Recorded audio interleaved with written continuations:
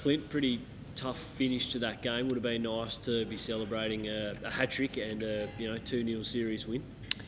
Yeah, definitely.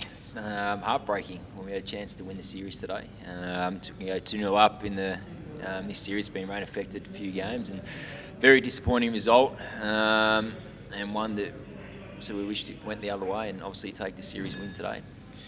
Personally, though, it must have been somewhat nice to have the ball coming out well, and not often you get a hat-trick, so you must have been pleased with that aspect. Yeah, I think the ball's been coming out quite well all winter. I was quite happy with the Champions Trophy, the way things happened, and unfortunately there we didn't win games cricket either. And today, once again, it's just a bit of luck was on my side, but at the end of the day, it doesn't mean too much when you don't take home the points, and that's what we're here for today, to win the series. But now we've got one more chance to bounce back on Monday in Southampton and make sure we do win the series 2-1. Can the team bounce back? Obviously, you've showed some good form throughout this series, and things haven't quite gone to plan with the washouts and whatnot, but the form's still there.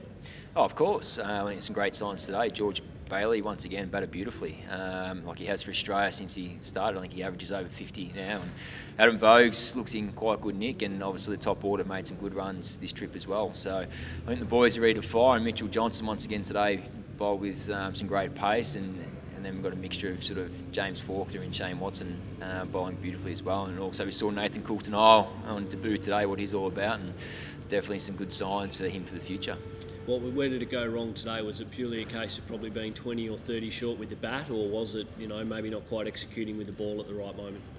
I think when you lose, I think it was 5 for 18, our last 5 wickets, give or take a few runs, and you're not going to win too many games in cricket when you have slumps like that. And we got off to a bit of a shaky start, losing a few early wickets, but the boys bounced back beautifully with George Bailey and Vogues building a partnership, and then George and Matthew Wade batted beautifully towards the end. And we just didn't finish off our innings, and all of a sudden we put another 30 runs on our scoreboard, and then it's a different chase altogether.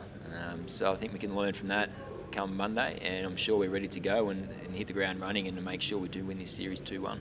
Played at Southampton already during the limited over series, had a good win in the first T20 there. Is that, take some confidence out of that, and knowing that, you know the ground and you probably know what the wicket might be like, and now you've had a good look at England, you're comfortable with what's ahead of you? Yeah, I think the boys are confident going to Southampton.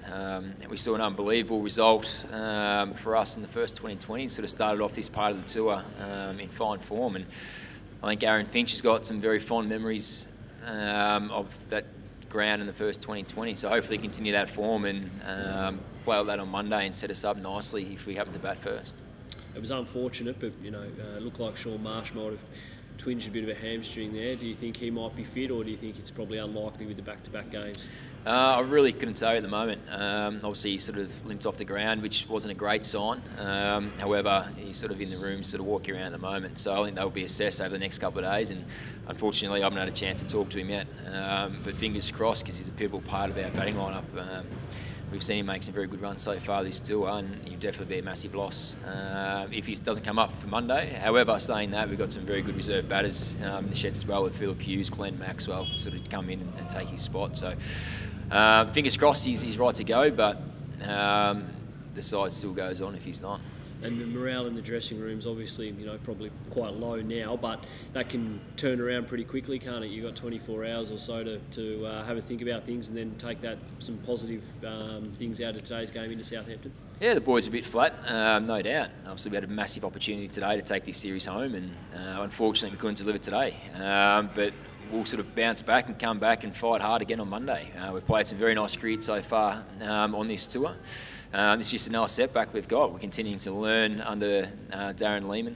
He's been fantastic, and I'm sure we'll have a chat about it tonight, and then we'll put plans in place to make sure that we're on the right end of the result or come Monday. And like I keep saying, that we're here to win this series, and to win on Monday, it's all we need to do. So the ball's in our court, and as long as we bring our A game, then I'm sure we can take the series home 2-1.